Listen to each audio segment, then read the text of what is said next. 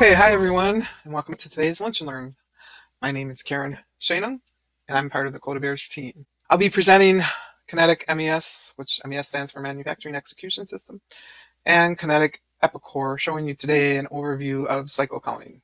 Today we'll dive into more information about cycle counting in Kinetic MES and the setup needed in Kinetic Epicor. Physical and cycle counting in Epicor can help you keep more accurate inventory information.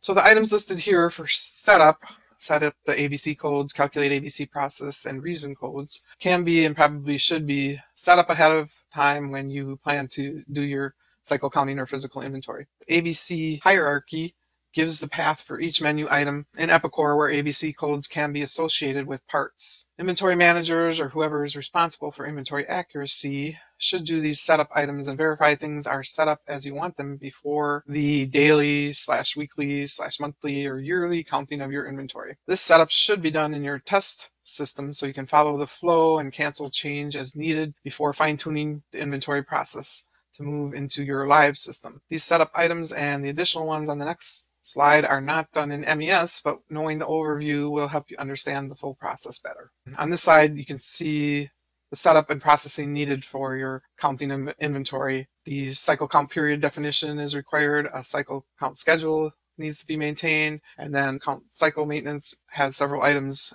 in the menu item, and cycle count tag entry is where the MES process actually will be worked on.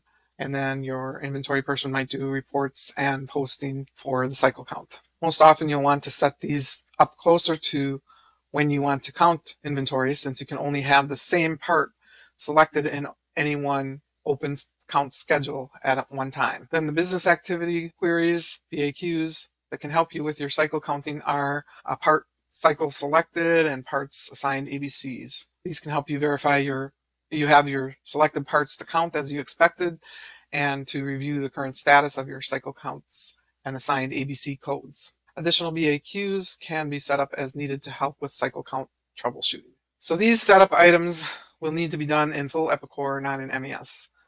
In general, the letter codes, which are ABC, and you could have others, you can use whatever letters you'd like to, are set up with a count frequency and stock value percent to relate to your inventoried parts. The calculate ABC codes is a process tool that can be used to help assign ABC codes to your parts using different options, which can simulate a list of parts and assign ABC codes, or you can choose the option to update ABC codes once you have tweaked the ABC code maintenance and have reviewed the simulated results. And then also at least one reason code needs to be defined with the inventory reason type of inventory adjustment and the checked item for count discrepancy reason. That's required for cycle counting or physical inventory counting.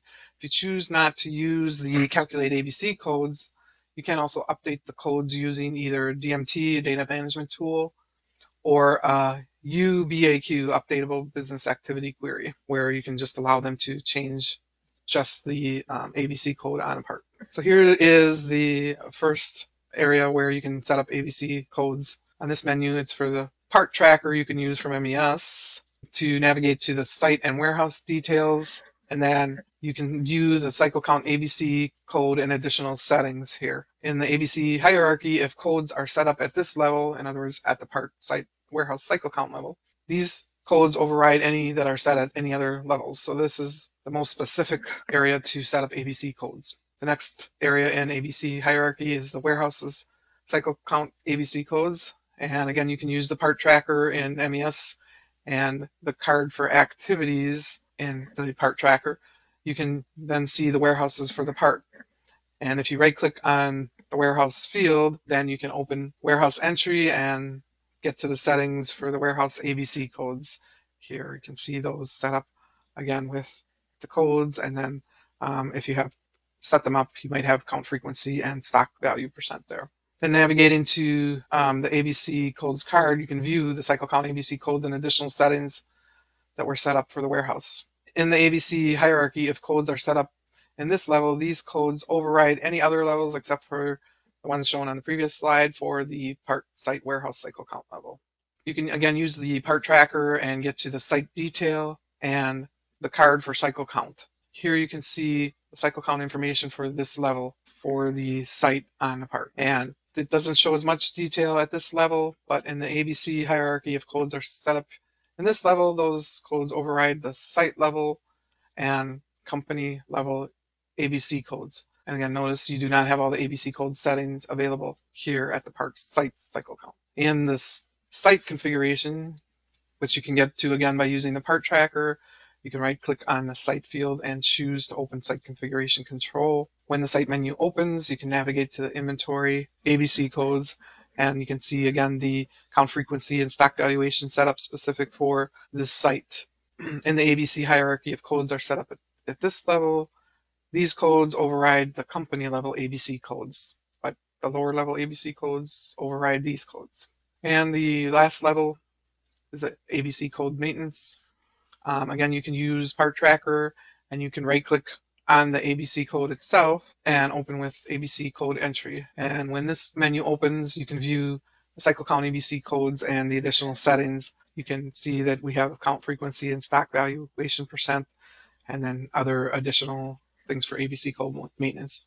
If codes are set up in this level, these codes are only used if you do not have ABC codes assigned at the other levels already discussed, the more specific levels. So now the actual setup for it when you're wanting to start either a cycle or physical setup and processing. The first step will be defining your cycle count period definition. And those are set up before you get counting, and usually the inventory manager will set these up in full Epicor. Periods can be defined based on how frequently you count your parts or the lowest value you would want to use for count frequency. For example, if your lowest count frequency is monthly, 30/31 days, it makes sense to define monthly cycle count periods. However, if there are some parts you want to count weekly or biweekly, you should define cycle count periods as weekly or biweekly. You create a new cycle count, clicking the plus button here, by entering a year, a description, and then the start date and the end date.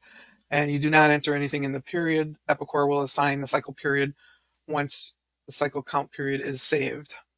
So after you have a period defined, you can start with cycle count schedule maintenance.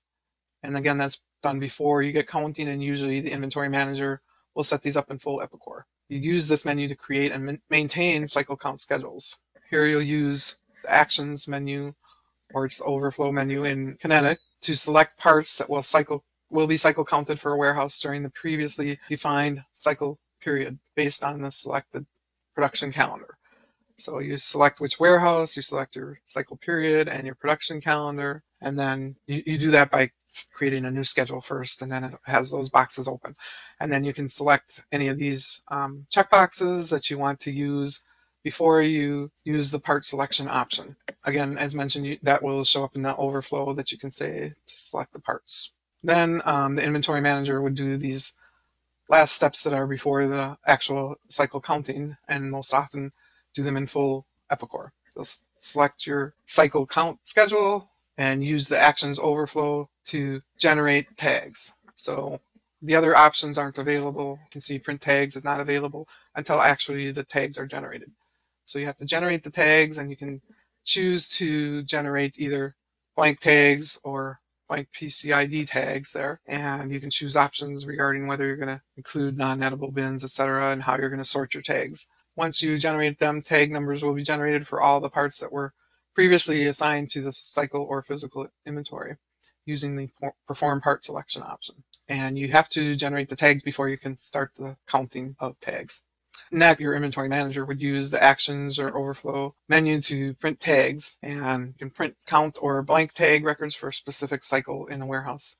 The tag numbers will be printed for all parts that were previously assigned to the cycle sequence using the perform part selection option. Finally, your inventory manager will use the actions overflow starts count sequence, and that will be used in preparation for actual counting of your parts, or PCIDs if you use PCIDs selected for a specified cycle sequence.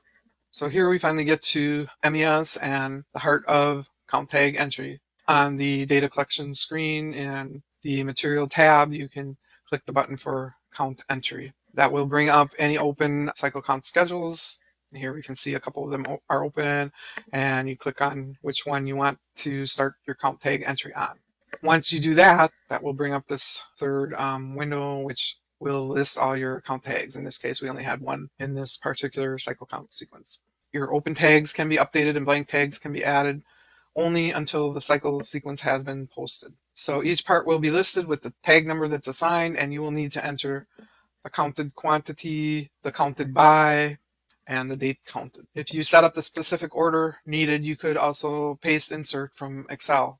Save your count tag entries when you're finished. So click the save button there. Intermittently, or when you are done entering all count tags, the inventory management can then run reports and post the transactions. And that's done again in the count cycle maintenance. In the overflow menu, there are different reports that can be run, and these are the two most common reports. And then there's another one there, and you can post your counts, and that would normally again be done by your inventory manager. After posting, the part transaction history will show any changes made, inventory changes made from the count tag entry. So here we show a couple of examples of business activity queries that might help you out with troubleshooting. Again, the inventory manager can create these business activity queries, or can ask an IT person to create them to help troubleshoot the physical or cycle count process. Since a part can only be assigned to one cycle at a time, the first BAQ named part cycle selected can be created to show you what parts are already committed to a cycle count. The second BAQ named parts assigned ABCs can be used to review the ABC codes already assigned to parts and or made into an updatable BAQ to have the option to update the ABC code. So thank you everyone. Enjoy the rest of your day and get counting.